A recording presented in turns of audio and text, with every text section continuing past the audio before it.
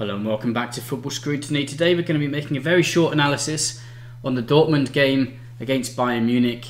1-0 to Bayern Munich, taking the lead in the Bundesliga and a real chance of winning the title. Before we get into that, keep your eyes out for our new collaborators on the channel. Henrik Jensen, the under-19s coach from Midtjylland, has already produced us a couple of pieces of work focusing on the pressing formation from Atalanta against Parma and also the build-up play from Borussia Dortmund against the pressing from RB Leipzig. There's going to be more collaborators in the near future, so keep your eyes on that. Now back into the analysis from the game against Dortmund against Bayern Munich. We're going to analyse the Bayern Munich press, starting by looking at the teams. Borussia Dortmund had a few players out injured. Witsel couldn't make the starting lineup, and the Englishman Jordan Sancho on the bench. A 3-4-2-1 system. In defence they switched into a 5-4-1, and in attack the fullbacks or the wingback getting really high into that 3-2-4-1 situation. Bayern Munich lined up with a 4-2-3-1.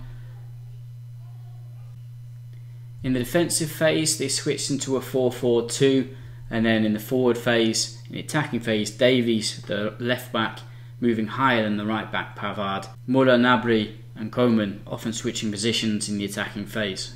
Starting then straight away with the Bayern Munich press, we're going to take a look at the tactics board to start with, and the goalkeeper with the ball. I've highlighted Brandt and Hazard, the two just playing behind Haaland in those half spaces in between the Bayern Munich players.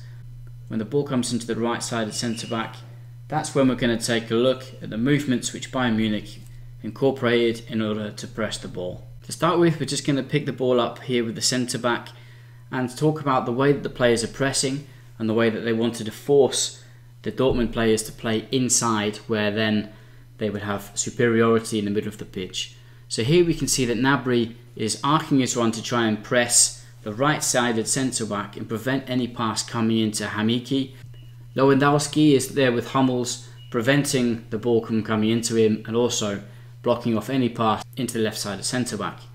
Müller coming in with Delaney is also preventing him from receiving the ball. So now that leaves the centre-back with few options and he decides to bring the ball forward.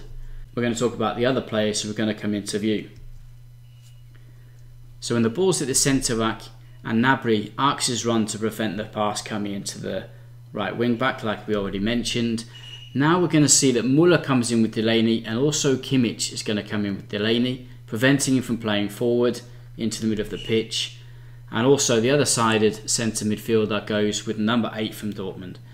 This then allows Brandt to come in inside into that middle channel to be able to receive the ball. When the pass then comes into Brandt, it was a bit lucky, but the pass comes into his feet and he's then got position on the two centre midfielders who have pressed out with the centre midfielders from Borussia Dortmund.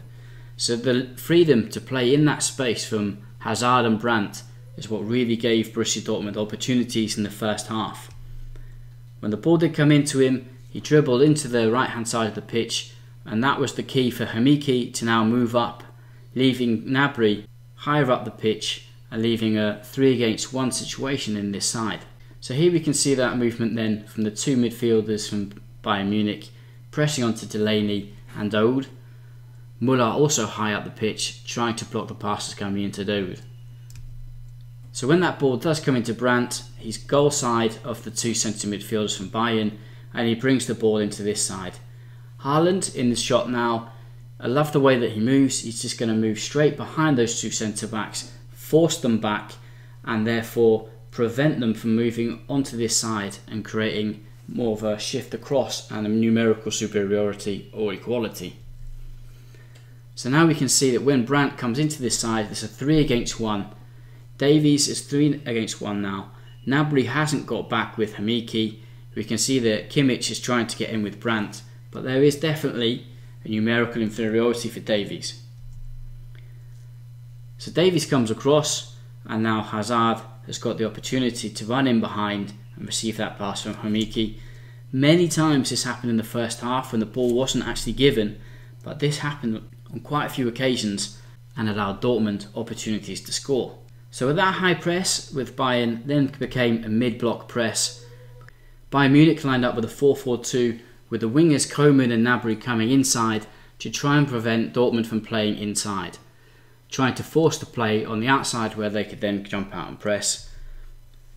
On this occasion, when the ball came into the midfielder, watch number 5 Hamiki move up the line and try and get in front of Gnabry. On this occasion, Gnabry gets back in, not like the previous occasion when they were pressing higher, slightly higher up the pitch. Gnabry couldn't get in, leaving Davies in a 3-against-1 situation. This time when Gnabry gets back, Bayern forced them to play backwards, and on this occasion the ball comes into Delaney, Kimmich comes with him, and then the midfielders would all then slide across. As soon as that ball comes into Delaney, Guerreiro moves forward to try and receive the ball in behind the high defensive line from Bayern Munich. That's how they tried to attack, using that second switch of play, using the wingers. Here we can see that example with the 2 strikers and that midfield 4. On this occasion, Guerreiro comes inside to try and receive the ball and play inside, whereas Brandt drops onto the wing. However, the important thing here is to recognise that when the ball is in these central areas, that they would try and then play wide into their wing backs. On this occasion, like I pointed out, Gnabry would then go with Hamiki, recognising that this play was happening. So when the ball arrives, instead of Davies being left on his own in a 3-against-1 situation, he's now 1 against 2.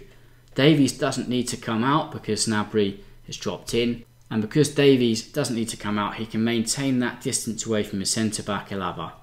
Hazard, therefore, can't make the most of the distance. If Gnabry hadn't dropped back and Davies would have had to press out, this large space would have existed in between the centre-back for Dortmund to try and make the most of.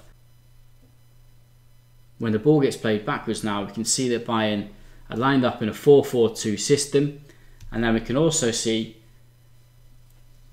that the Borussia Dortmund players are now occupying that space in behind the midfield line, creating a 5-against-4 with the defence. So as soon as that ball has come backwards, the left wing back Guerreiro looks to make the space, attack the space behind the right back Favre. So when that ball comes over, there's a 3-against-1 situation, like on the opposite side previously with Davies, 3-against-1 with Pavard. Coman needs to get back in to support but doesn't. As a result, Dortmund are able to get forward, pull the ball back into Brandt, and then take a shot at goal. So in conclusion, when the high press from Gnabry forces Borussia Dortmund to play inside, that movement from Brandt allows them to then create 3-against-1 situation on this side.